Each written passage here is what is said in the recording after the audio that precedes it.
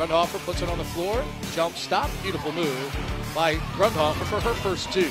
Losing it there for a second, but regaining control. Now Grundhoffer able to swish. Mountain Hawks get the first possession of this third quarter. Grundhoffer. Hedstrom crossing over left in the lane. Nice feed to Grundhoffer, who banks it in with the right hand.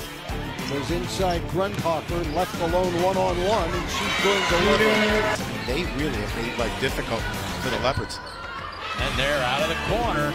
See Grundhoffer for the tie. Walker inside Grundhoffer. That was a good shot and nice rhythm.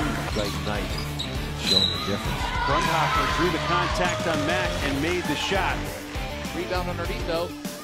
Grundhoffer came out from underneath, puts it up and in. Hedstrom lobs it for Benz. Great ball movement. Grundhoffer with just 8 threes until now.